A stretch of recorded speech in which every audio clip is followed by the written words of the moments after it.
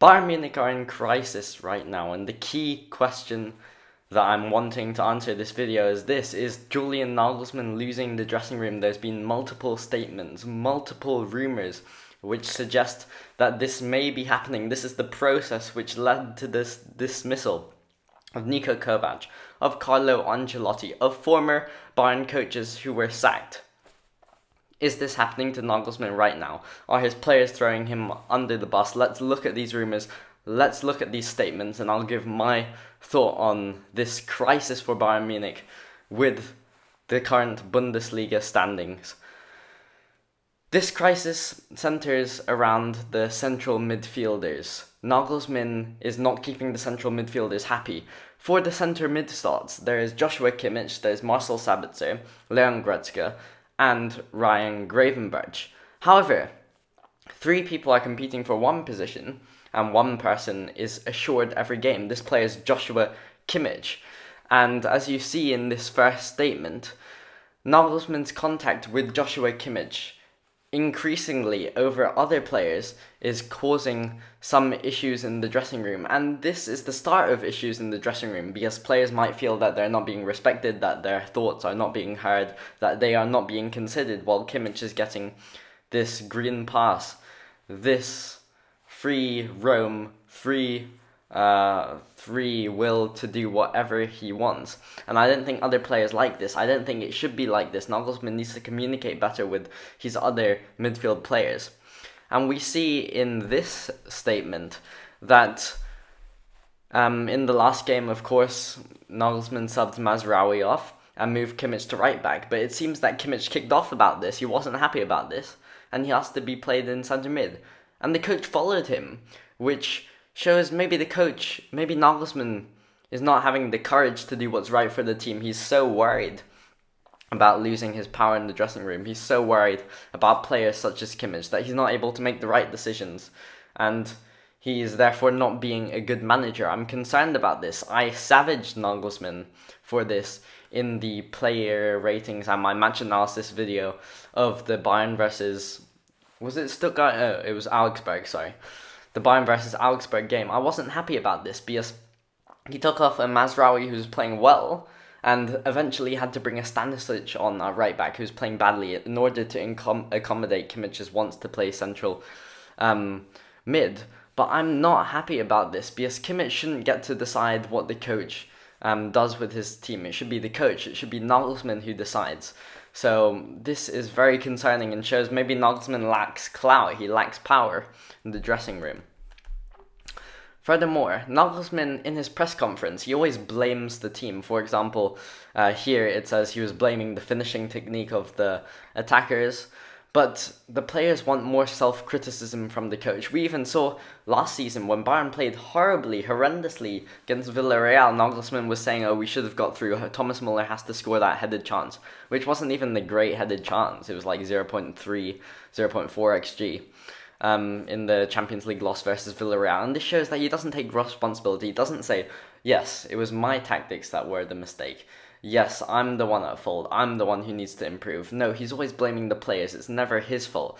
And this comes to me as very stubborn, very arrogant, and I don't like this at all. I think the players don't like this at all because it shows that he's just blaming them and absolving himself of any blame, which shows a weak mentality. And I think this then transfers over to his players during the games. Oh, they can blame the referee, they can blame the opposition fans, they can blame the pitch. No excuses. There should be no excuses for runs like this at Bayern Munich. Nagelsmann should take responsibility for what has been poor tactics. Where is the 4-2-2-2? Why has Nagelsmann been persisting with this weird 4-2-3-1 when the 4-2-2-2 was working so well at the beginning of the season? I don't understand.